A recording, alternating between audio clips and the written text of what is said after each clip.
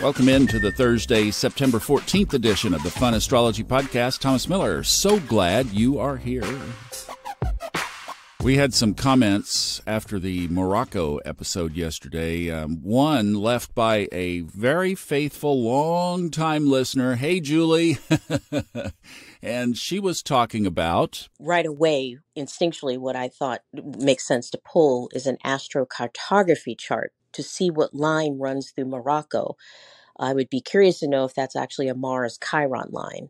Well, good question. No, but the Uranus line, the Uranus ascendant line runs right through western Morocco. But interestingly, so does the descendant, or Coeli, Jupiter, Venus, and the Sun-Moon midpoint runs through Morocco. And both would have been close enough in proximity to affect this. Where the epicenter was just southwest of Marrakesh would have been right about in between those two lines. The Uranus ascendant line makes sense to me. The other one does not. Julie had a couple of other good points, and I said, hey, Kristen, this is perfect for Discord. So if you are not in our Discord channel, the link is up at the top of the funastrology.com website. It's free to join, and Kristen Lawhead runs that great discussion over there, so I'll bet by the time you hear this, they're already talking about it. Let's talk about the new moon real quick today, and then I have one other thing I'd like to sneak in here. So at 9:39 p.m. tonight is the new moon, 22 degrees, third decanate of Virgo. And when I cast my chart for 9:39 p.m., where I am in Asheville, North Carolina, it's close enough. That's the geography I use. The action is all in the fifth house. So let's put all this together. So we have the sun and the moon in the fifth house at 21 degrees. We have the third decanate ruler is Taurus/Venus. Are you hearing roll the dice? I am. New moon creating fifth house speculation, also fun. For those of you in a committed relationship, wink, wink, 9:39 p.m. Eastern Time, fifth house.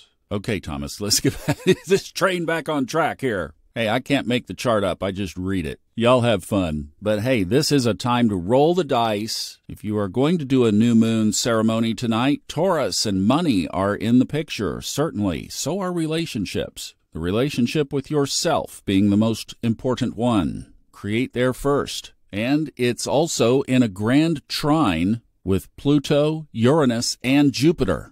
Hey, universe, create for me a grand surprise of wonderful things that will make me happy, fifth house, make me smile, Venus, and create for me new possibilities around these key areas of money and relationships, especially with all the things happening. I'm getting so much from you guys in the readings, and I'm hearing the economy is starting to slow down. This has not been unexpected. We've been talking about it for about a couple of years, all the way back to 2021 when Saturn and Uranus squared. But look, here's an opportunity. Here is a window of creating energy from the universe that is themed around money of one of the several areas, but that's one. So keep your focus where your focus is going to serve you. But I'm not telling you guys what to do. I'm just making suggestions based on the chart.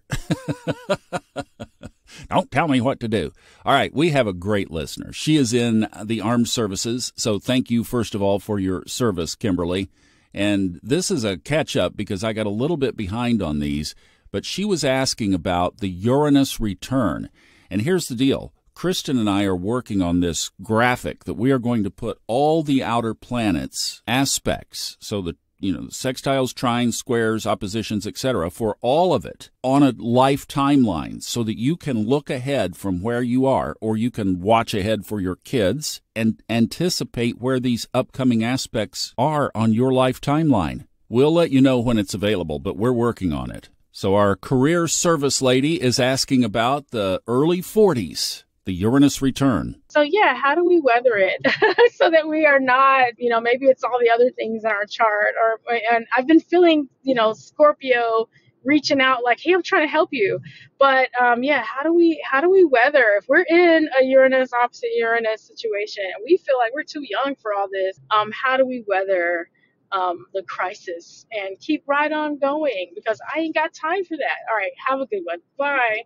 Kimberly is so fun. I just edited an interview that I did with Fred Dodson, the audiobook author that I've done over 30 books with, and we talked about this in it's not out yet, but it's coming out. So watch Subconscious Mind Mastery, and it's the interview around clearing entities. I'm teasing because it might be a couple of weeks or at least a week before it comes out, but we talked about this, and entities is not the conversation here. It's high consciousness living. And Fred said, for the 10 years or so that we've worked together, he said, have either one of us had major disruptions, major challenges in our lives over the last decade? And, I mean, we've had stuff happen. We always do. I mean, he had to escape out of a country before lockdowns became too intolerant for him. That was his personal preference, and he made his personal choices of what to do, and it was quite a story. I've had stuff. My ongoing heart issue keeps going. I'm still claiming healing for it, but it just hasn't showed up quite yet. It's getting better. But broadly, generally, not a lot of drama. In fact, I've told this little bit of it, whiffed around on this a little bit, but I did have a little encounter with something about a month or a little more ago. It so disarmed me that the stark contrast was like, wow, okay, knew I had to make some changes. And that was originated from positive intentions, trying to help. But Fred's point in the podcast, and my point here, is that you have to guard your high consciousness living. And this is why I'm so particular with it. And that thing about a month ago was a wake-up call of shore it up a little bit. And this is where we all have to dance between jobs, partners, children, family, friends, all the externals that can get us off course. We have to be so deliberate to bring us back on course. But it all has to flow from the top of the waterfall is high consciousness living as depicted in the book Levels of Energy. So if you haven't heard that or read it, I would suggest the audiobook. It helps support the podcast. But Levels of Energy by Fred Dodson is your starting place. And you have to stay in those high consciousness vibrations all the time.